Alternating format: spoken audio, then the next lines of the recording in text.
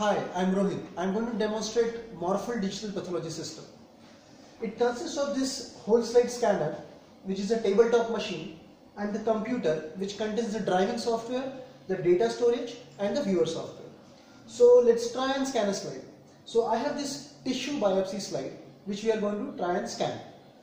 Let's do take scan. It is asking me to put the slide in the cassette. So this is the cassette. It can hold 6 slides at a time. I'll put the new slide and just release the clamp, and that's it. I can put the cassette in the slot like this, and I say done. And let's try and scan the slot number 3 where we put the slide. And I can either do a full scan, which can select all the tissues in the slide, or I can select some part of the scan. Click to confirm. I can name the slide, or I can simply read the barcode if the barcode is available. Click to confirm and start scanning. That's it. So from here on, it is fully automated. While the scan finishes in next couple of minutes, let's look at some previous scans. So let's open the scan. The scan is a whole slide image which can be zoomed in, zoomed out, and navigated around, much like Google Maps. And it's a well understood interface, hence the adoption by the pathologist has been really easy. Now, once it is digitized, we can simply click this upload button and it will upload on the cloud. Once uploaded on the cloud, the user can access it on the Morphle dashboard. And it can be accessed anytime, anywhere. It may be for a work from home purpose, or for telereporting on the move for an emergency case, or maybe just to share with a remote pathologist for a second opinion.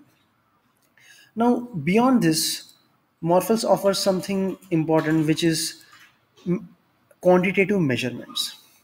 I can drop 2 points like this, and it will give me the physical distance between these 2 points in microns.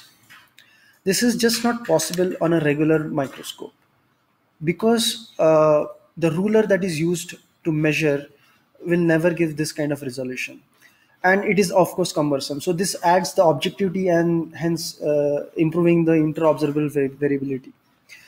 Beyond this, we could even measure something as small as a nuclear area. I can simply drag a loop around the nucleus and it will give me the area and the perimeter. This is especially useful for different cytological investigations. Then there is an interesting feature that Morphle offers that is called synchronous crossing. Here, 2 scans can be loaded in side by side and they can be browsed synchronously, meaning the same area can be observed on both the scans simultaneously. This is particularly useful for IHC analysis where consecutive tissue sections are stained with different antibodies and correlated clinically. Conventionally, pathologists would have to juggle between slides, remembering and navigating back and forth again and again between the same areas on the 2 slides. This is so much more easier. Apart from this, there is another interesting feature, that is area tracking feature. Now, in pap smears, the pathologist is supposed to screen each and every cell available in the sample.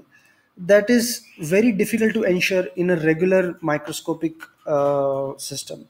Here, however, we can simply switch on this feature, and while the pathologist navigates, it keeps painting the area seen in the preview.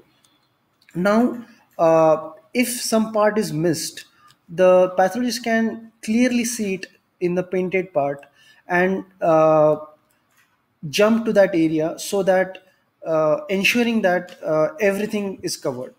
Now, this is a simple feature, but it can objectively ensure a reporting protocol. This covers all of the basic features of morphal digital pathology. Thank you.